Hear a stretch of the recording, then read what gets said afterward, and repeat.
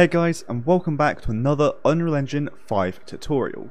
In today's video, what we're going to be going over is how to create subtitles for your game. So this is actually fairly simple, so if I hit play, I'll show you what we're going to make today. So if I were to walk over to the character over here and get close enough, it will play a voice line, and I've added subtitles to that voice line. So I'll be quiet now and we'll see what it says.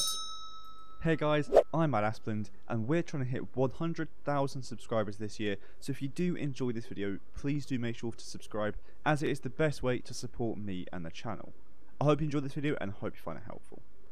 So there you go, that was the subtitles of the character in our game, and this is very easy to set up and very easy to customize. So you can choose how many words appear on each line, the font, the size, where it is on screen, all of that great stuff I will show you how to set up today. So without further ado, let me delete this code and I'll show you how I've done it. Now, as some of you may be aware, there is a built-in subtitles function in Unreal Engine. However, I don't really like this system at all. It's not flexible, you can't move where it is on screen, change the size of it, change the Z order, so if you have a widget on screen, it will be below the widget and then you can't see it. So I'm going to create my own system. So the way we're going to do that is, what we want to do first is we want to create a structure. So let's go to our content browser, and I've created my own subtitles folder, and in here I've created a master folder. I'm going to right click in here, go to blueprint and create a structure, and I'm going to name this one subtitles struct, as that makes most sense for me. So we'll open that up straight away. In here, what we're going to do is change this first variable name to be text and set this to be a text variable. So this is what is going to be said in the subtitle, and then we'll add a new variable and name this one time, and we'll set this to be a float, and that is when it's going to be on screen. So this is what it's saying and at what time it's saying it. Very straightforward, that all makes sense.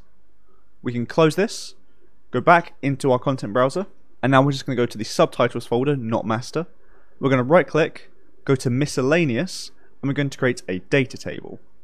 We'll pick row structure to be the structure we just made, which for me is subtitle struct there, and we'll press OK, and then I'm going to name this one sub dt for subtitle data table underscore, and then after this I'm going to write what the voice line is for. So as I've not really got a name for my voice line, I'm just going to name it subscribe, as that makes the most sense for what the voice line is saying.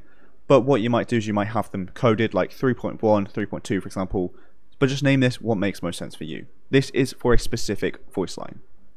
We'll open this up, and then I'm just going to drag this out a little bit so we can see it a bit better, and then what we're going to do is add a new row to the data table up at the top there. We will click on this up here and press F2 to rename it, and we'll just name it 1. Make sure that you do name it 1. Nothing else, just 1. Then you can see at the bottom in the row editor we have text and time, the two variables we created in the structure. Text again is what we want to say, and time is when we want to say it. So what you will also want to do is listen to your voice line and write down everything it says and write down the timings. So I'll show you one which I did earlier for this voice line. I've simply done at 0.3 seconds it says, hey guys, I'm Asplund. At 1 second, 0.21 it says, and we're trying to hit 100,000 subscribers this year, and so on and so forth for the whole thing. So make sure you do this. You say this voice line at this time in the recording. Then what we're going to do is we can use that into this data table here. So the text for me said, hey guys, I'm Matt Asplant, and then the time, as you can see here, is 0.03. So the time here is in seconds, so we'll do 0.03. Perfect. Then we'll add a new one, making sure to name this 2. Set the text to be the next one, so for me that is, and we're trying to hit 100,000 subscribers this year, and you can see that is at 1.21 seconds. So I'll add that in there, and then 1.21 in here. However, we don't want to actually do 1.21. What we want to do is the difference between the two. So this first one was at 0.03. This is at 1.21, but we want to get the difference between the two. So very simply what we can do is 1.21 minus 0.03, which gives us 1.18. And you can do that maths in Unreal Engine, which is why I'm doing it this way. It makes it a lot quicker for us. We'll add a new row, naming this 3. And as you can tell, we are just naming the row what number it is. That is very important for the next steps so that it is doing it in the right order and doing it properly. This next text for me is, so if you do enjoy this video, please do make sure to subscribe, and that is at 4.29. So we'll add the text there, and then 4.29. Now we don't want to do 4.29 minus 1.18, we want to keep it on track with this, so it'll be 4.29 minus 1.21. So I can do that here, and that will give us 3.08. So I hope this is all making sense. I've got a few more to go through. So now it's as it is the best way to support me in the channel at 804. So let's add new row 4, text as it is the best way to support me in the channel, time 8.04 minus, and we want to go back on here, 4.29. And that is again just the difference between the two. So it is happening at 8 seconds. However, we don't want to wait 8 seconds from this one, we want to wait the difference between the two. So let's do another one here, add row 5. I hope you enjoy this video and I hope you find it helpful at 11.01. 11.01, and then we want to do minus, I think it was 8.9, was it? 8.4. 8.04, like so, which is 2.97. And the final one here is 13.01, and you see that is blank. So let's add, and I'll add row 6, and this is just blank, so I'm going to do a space, and then the timing again was 13.01 minus, I believe it was 11.01. Yes, it was, and that gives us 2. And now the reason why we've added this blank one at the end is this is where you want the subtitles to end, where you want it to be taken off screen basically. So that is what that one's for there. That is to end the whole subtitles. So we will save and close this, as that is all we need to do in here. That is now set up the subtitles with their timings. We'll close that, and now what we want to do is we want to create a widget to show the subtitles. So I'm going to go back into the master folder, right click, user interface, widget blueprint, create a user widget, name this one W_subtitles. I'll open this up straight away, and then in here I'm going to add in a canvas panel, then I'll also add in a horizontal box like so, and in this horizontal box I'm going to get a spacer, then I'm going to get some text, and then I'm going to get another spacer again. I'm going to select the spacer, text and spacer and set them to be fill, and the text I'm going to set to vertical alignment be in the middle. Then if we select the horizontal box, we can set the anchor to be the entire of the bottom row here, set the position Y to be 0 and the offset right to also be 0. You can see that takes up the whole bottom of the screen, and size Y I'm just going to set to 50. Then the alignment, we'll leave the first one as 0, and the second one, this is where you can put it on screen wherever. So if you put it at 1, it'll be right at the bottom, 2 just above, 3 up further. You can see we can do this to be positioned wherever we want. I'm going to put it at 3 as I think that will be good for me. Select the text box one final time, and what we're going to do is then also set the justification to be centered as well.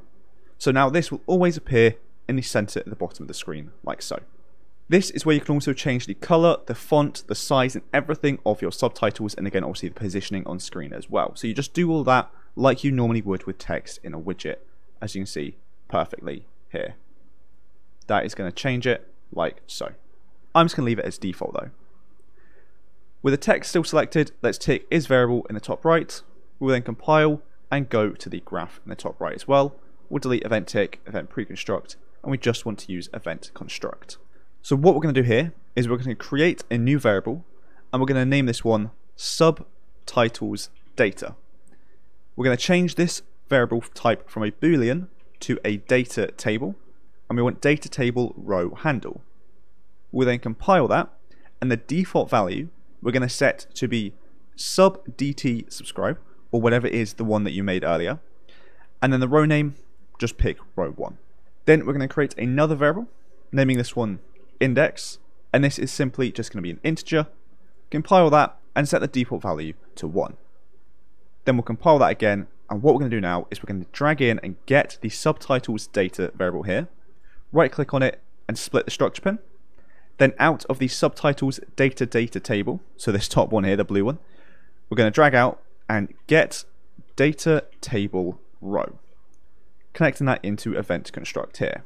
Now the row name doesn't want to be the subtitles data row name here because we want to change this to go through all of the rows to get the different subtitles. So we're going to get our index integer here. Out of this, we're going to convert it to string. And then from to string, we're going to go into row name to convert it to name as well. So I know that seems a bit long, but you can't go integer to name. You have to go integer to string, string to name for some reason, but that's the way that we need to do it. Then on out row of the get data table row, we're going to break and then choose the subtitle struct that we made earlier. So break subtitle struct there.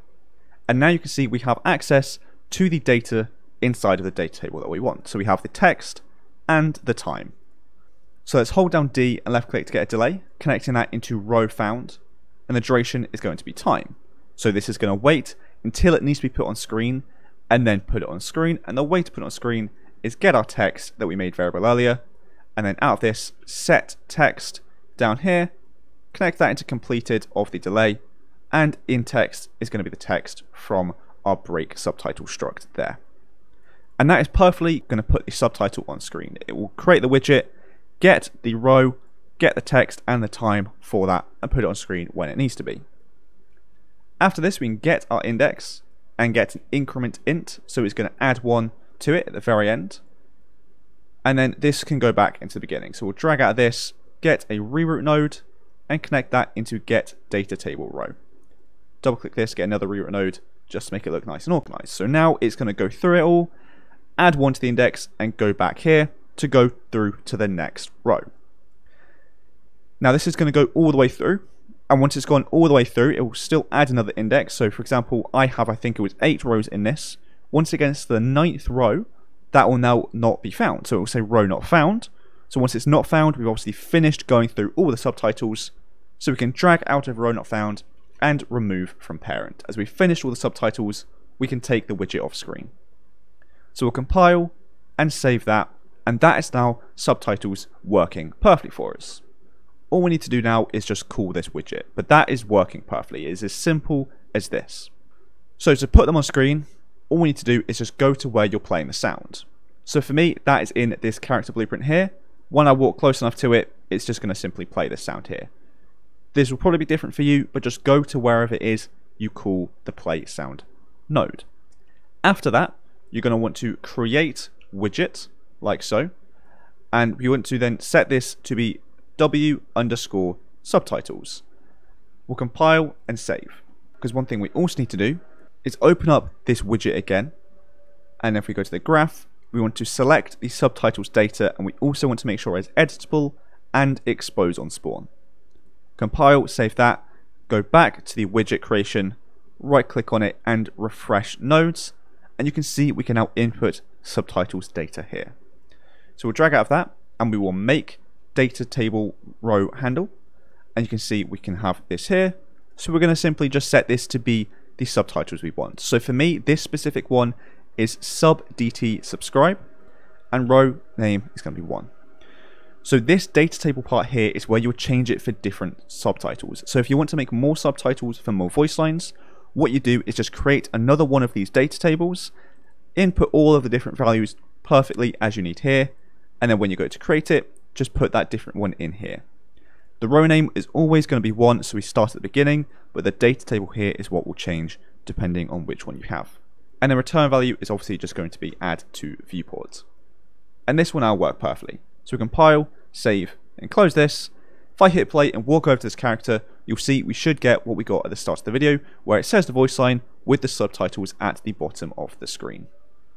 Hey guys, I'm Matt Asplund, and we're trying to hit 100,000 subscribers this year, so if you do enjoy this video, please do make sure to subscribe, as it is the best way to support me and the channel. I hope you enjoyed this video and hope you find it helpful. So as you can see perfectly there, we got the subtitles on screen at the right time, and it was all saying the right stuff. And if I show you again, you can see it's all coming on screen. I know I'm talking over it, but you know what it's saying. You can see the subtitles coming on screen perfectly like so. As it is the best way to support me and the channel. I hope you enjoyed this video and hope you find it helpful. So I think that'll be it for this video, as we've done everything we've wanted to do.